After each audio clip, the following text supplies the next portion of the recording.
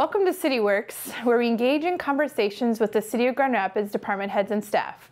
They are our neighbors, friends, and fellow community members. This series was developed so constituents can get to know our city's many arms and functions at the local government level. I'm Mayor Tasha Connelly, and today I will speak with Park and Rec Director Dale Anderson. Hi. How are you doing? Good, how are you? Good. Dale, can you tell us a little bit about how long you've been with the city and what being a director of Park and Recs look like? I'm in my 24th year with the City of Grand Rapids, 22 of them as Park and Rec Director. When I was first hired, it was to manage the IRA Civic Center. And a couple years in, Marilyn Isaac, who was the Park and Rec Director, took over the IT department. And so then at that time, I ended up taking over the whole Park and Rec department. So that encompasses Yanmar Arena now, formerly IRA Civic Center, and then managing all the city parks. So the neighborhood playgrounds, the outdoor rinks, the sports fields, Streeter Field, Grand Rapids Sports Complex with all the soccer and softball fields and things like that. Just a couple things. Yeah, just a couple. So the average home value in the city of Grand Rapids is about $260,000. And so based on this value, constituents pay around 14 cents a day for the services delivered by Park and Rec, okay? Yep. So, and I know you kind of spoke a little bit about this, but what other services are provided, maybe more a deeper dive for that 14 cents a day? Sure. What things encompass Park and Rec? Fields, courts? Right. Can you kind of do a deeper dive into that? A big part of it, obviously, is Yanmar Arena. So not only the hockey, figure skating, ice events, but all the dry floor events that we do, home shows, boat shows, weddings, concerts. With the new meeting space in the upper lobby, we've been, accommodating a lot of meetings, trainings, things like that. So a big part of it is spent with the arena, but also managing the parks kind of entails working with the school district, the YMCA with their programs, the youth associations, and scheduling out the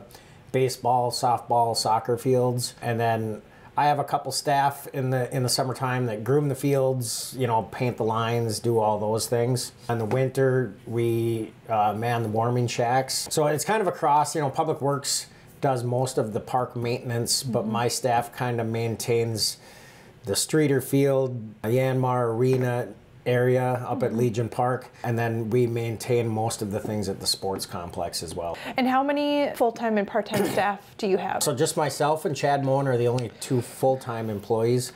In the winter, we run usually about 7 or 8 maintenance staff at the arena and about 10 high school, college kids watching the warming shacks. And then 1 to 2 part-time guys helping maintain the baseball, softball, soccer fields. How many parks are in the city? I believe we have 28. 28 parks, okay. It goes between 26 and 28 somehow, and they're not all your traditional parks. Like Steamboat Landing on the Mississippi River is considered a city park. Newton Sliding Hill in the winter is considered a city park. So not all 28 are your traditional playground, green space parks, but I guess looking at the website and counting them this morning, it is 28. Yeah. So what does a park designation mean? You were saying they're not all maybe like a traditional swing set or, what we consider playground or park. So what would constitute a park? Just open green space that's, for the public to use. So Central School Grounds, for instance, is considered a city park, and most people wouldn't look at it that way. It does host a lot of events and serves a great purpose for things like Tall Timber Days and things like that. So the city recently reconstructed Yanmar Arena, formerly known as the Civic Center. So can you tell the audience why those improvements were necessary and so important to our community? Well, we didn't want to shovel the roof anymore. It was not an ideal situation once, we had a couple trusses break in areas, so we brought in a structural engineer, and basically he said anytime there's a foot of snow on the roof, we can't occupy. So for the last 3 years, prior to this past season, city staff, and then sometimes if it was a bigger snow, we'd bring in contractors and shovel the snow off to keep it safe. But the importance of Yanmar Arena to the community, we did an economic impact study back in 2017, I think it was, and at that time the study found that the arena brought in about $3.4 million of economic impact to the city you know, most of that is hockey tournaments, but also other events. Yep. So, I mean, that's huge for the community, but also it's a gathering spot for the community. Some years, like this year, we hosted high school graduation. As I mentioned previously, the dry floor events and weddings and things like that. And then the Rife Center has, the last 2 years, when we were available prior to construction, we're utilizing the pavilion out back for concerts, and that was starting to become really popular. Not only the economic impact of the arena, but just the, I don't know, it's kind of a community gathering spot. Yeah, I think people would be surprised to know how many non-ice related events do occur at the arena. I was surprised to learn that too. And also like the economic impact during our shoulder season, winter, you know, when it's can be harder on our businesses and our local economy to have that support come in from out of town, spending money and staying here is really critical. Right, and what we've found in just working with lodging properties and restaurant owners, they get traffic from other sports, but the overnight stays, really hockey kind of drives that in our community. So it's something our Youth Hockey Association takes a lot of pride in, hosting good tournaments and bringing teams in from, you know, the Twin Cities, Roseau, Moorhead, everywhere. And a lot of times it's, you know, 2 to 3 night stays. Yep. And so Civic, you know, was a Civic Center, but really is still a community gathering place for a whole host of different events, as you mentioned. And so can anybody rent the Civic Center? How does that? Oh, yeah. Yeah, okay. Yeah, we'll excuse me, Yanmar Arena, excuse me. Yanmar Arena, yes. Yeah, so like I said, weddings, they just contact me and we, you know, look at dates that are available. Same thing with, like I said, that newly remodeled meeting space upstairs. We've had baby showers, wedding showers, trainings for different companies. PUC has used it to do a couple community meetings, educational meetings about the Legionella and things like that. So it's a great space and it's working out really well. 28 parks. There may be some major infrastructure needs or maintenance that has to be done from time to time. Can you speak a little bit about maybe some of those parks that are needing major infrastructure improvements or just things that are in your kind of 5-year plan or 10-year plan as far as major infrastructure improvements or things you'd like to see? A couple that come to mind, Blandon Beach. As you know, the beach house, I think we closed it about 5 or 6 years ago. Just everything about it had aged and was in need of too much maintenance to justify. So we've just been using portable restrooms there. So I'd really like to see tearing down that building and replacing it with a nice restroom facility. Because as you know, it's a popular park. Yes. It's got good playground features there. I have applied for DNR regional grants there a couple times unsuccessfully. And those had us improving the restroom facilities, adding a nice big pavilion. I think that would be really popular there. So that's one project I'd like to see hopefully in the next couple of years. We need to resurface and redo the tennis courts at Grusendorf Park, which is going to be a pretty big expense. Other than that, there's a few small playgrounds throughout the community that need replacement, but really we did a good job using parkland dedication monies. Can you speak about that a little bit, kind of how things get paid for? I believe it's an ordinance that was created, and most cities have it when a developer comes in and plats a property, they either have to develop a park or green space or give money in lieu of that. And it's, I don't know the calculation, but it's based on the values and things. And so typically most cities take the money in lieu of the parkland, especially when you have 28 of them already. And then we could use that money to improve playgrounds. We've done quite a few since I've been here, Blandon Beach and some of the smaller parks like Willow and McGowan and some of those just updating equipment. But there are a few more that need improvements, like Grusendorf Park. That stuff has been there for a long time, probably needs an update. And then we've also worked with organizations like the Evening Rotary Club has adopted Crystal Lake Park and helped us build that pavilion and helped with play equipment there. Affinity Plus Credit Union adopted Maplewood Park, and they actually paid for the entire structure that we built there. Geez, I want to say a couple of years ago, but it was probably 6. And so working with civic organizations has helped update some parks as well.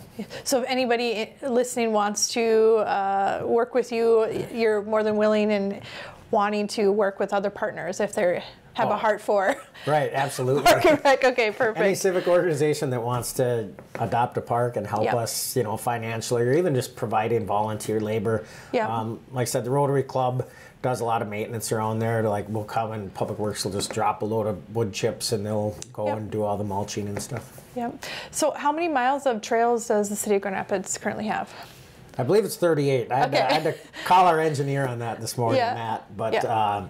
and the trails consist of like cross country. Like at Legion Park, we have they're multi-purpose. They're walking, hiking, biking, cross country ski in the winter. Same behind or at Sylvan Point behind the hospital. And then some of them are just off street paved, walking, biking trails. And so different service groups you mentioned like also help with sometimes the maintenance, like at Legion, there are groups that also do help groom and things like that, correct? Yes, Northern Lights Nordic Ski Club does all the grooming of the cross-country ski trails at Legion Park. Yeah. So we have a lot of partnerships. Let's talk about Legion. So currently city staff are working on and preparing to get ready for a master plan for Legion Park. So can you talk a little bit about why we're looking at a master plan and what that plan may entail? Legion Park is huge. It's 150 acres dedicated to recreation and education. So it encompasses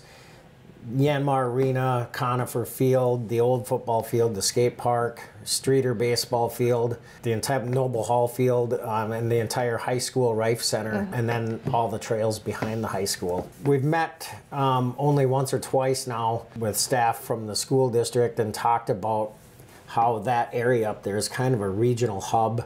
Mainly sports, but also you have, the arts and you have the band and everybody else involved in that. But what could we do possibly in the future to improve that whole 150 acres that would bring more money to the city? Yeah.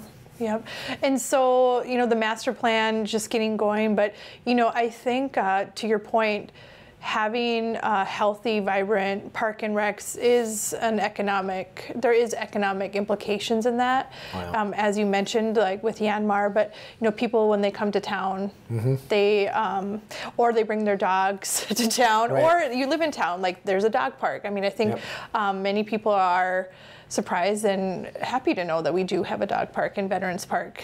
Right. When that concept first came up, I was even talking with Tom Pagel, our city administrator, and I'm like, why do we need a dog park? We have like thousands of acres of land for these dogs, but come to find out, once it's built and the people helping raise the funds to build it, it's really a way for residents or visitors to meet other people and interact. So it isn't just about the dogs and stuff. It's really kind of a social activity. Yep. So with over 200 acres of parks and 28 parks, do you have some favorites? Well, if you can. I mean, American Legion Park is tough to beat. I mean, obviously, you have the arena there, the skate park's there, baseball, everything's there. The mountain bike trails, the cross-country ski trails. So it's pretty much all encompassing, other than we don't have a playground.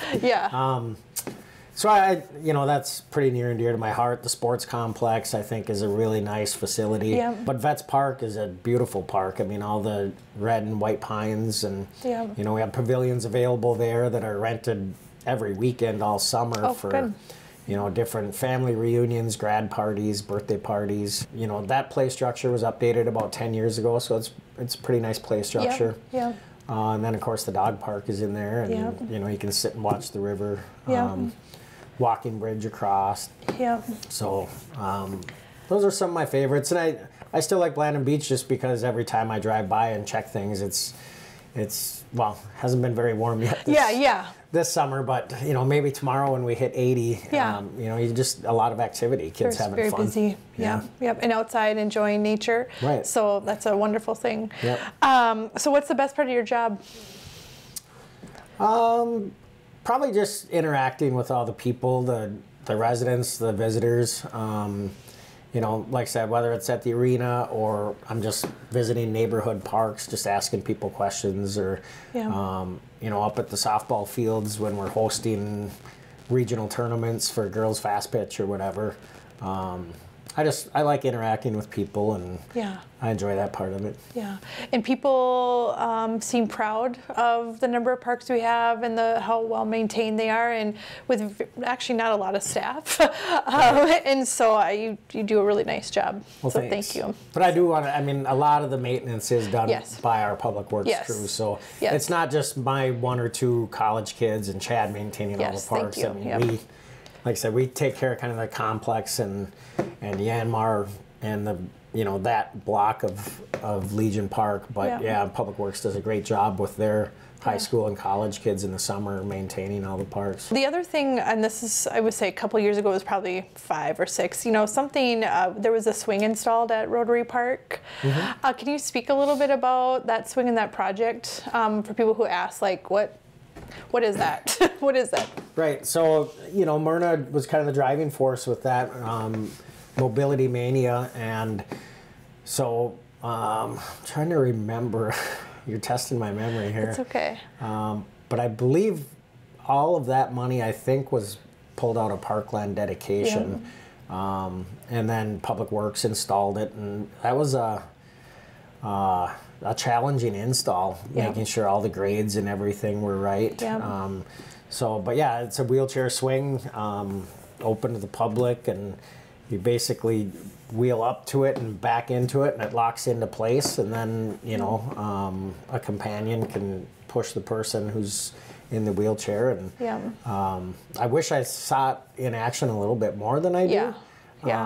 But it is really satisfying when you drive by and you see someone in there. Yeah. Or I've never had the sensation of swinging or, that inclusivity. So I just wanted to bring that to people's attention, what that function of that swing is, and kind of where those resources came from to support that project. Right. So thank you. Yeah.